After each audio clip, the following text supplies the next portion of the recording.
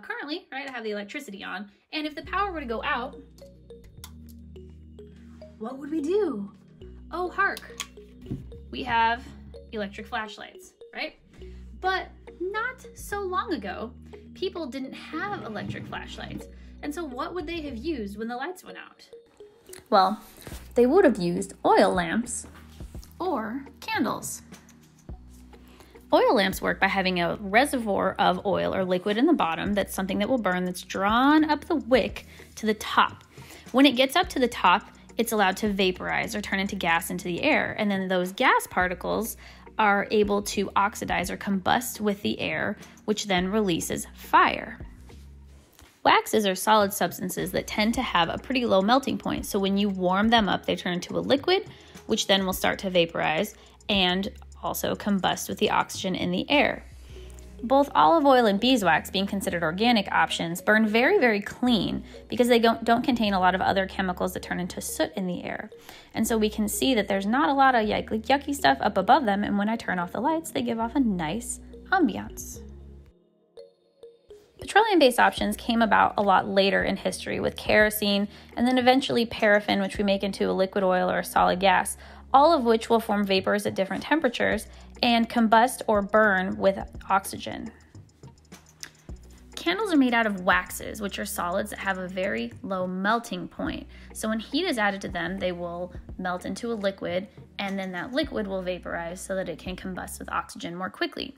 Beeswax was the original thing that we had to make candles out of, but today, because it takes 454 bees to make a pound of beeswax, it's $10. Paraffin, on the other hand, comes from like the leftovers of oil refining. And so because we're such an abundance of it, because we make so much oil, it's only $1.75 a pound. You can see beeswax burns way brighter, and it also burns cleaner and lasts longer. But because paraffin is made at such high quantities and so cheap, we use a lot more paraffin candles in our society. Olive oil is less combustible, and so we don't use it today for one of those reasons. It takes a lot more effort to get it to light. It has a flash point of 410 degrees, which is basically like where the vapors have to get to light on fire. Paraffin oil is more combustible, 200 degrees, but that also means it's a little bit safer and more stable to have around the house. Kerosene, on the other hand, is extremely combustible. At about 100 degrees, it can set alight.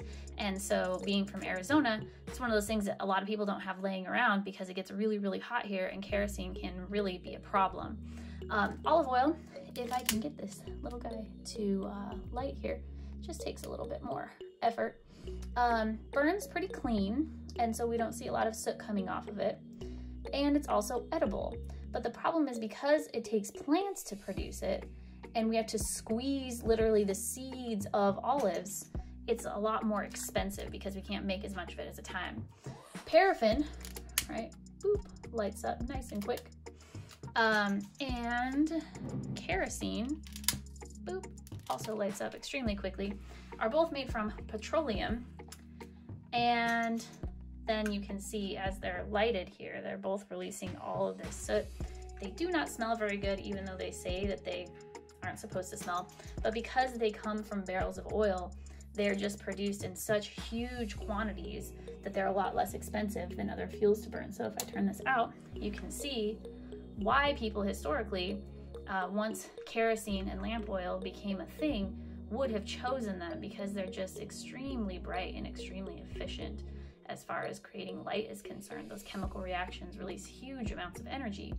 But then the problem is, because they release huge amounts of energy so easily, they also are pretty dangerous, and a lot of fires throughout history started because of kerosene. The question of which is better ultimately is going to come down to what is it that you're looking for. Do you want wax that's a solid so that it's easier to transport, or a liquid that tends to light a little bit faster?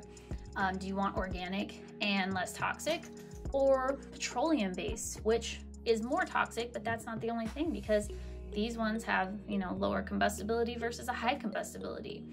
Way more abundant because of the way that we make oil, therefore cheaper, versus something that's a little bit more scarce, but ultimately more expensive. So you know, the last one, do you want something that's going to take a long time to burn off or something that's going to burn off a lot more quickly? So just because you get something that burns very quickly and burns brightly, it could be more expensive in the long run. And so these are all questions that people had to deal with when they were trying to decide which light to use, because when the lights went out, there was no electricity to save the day.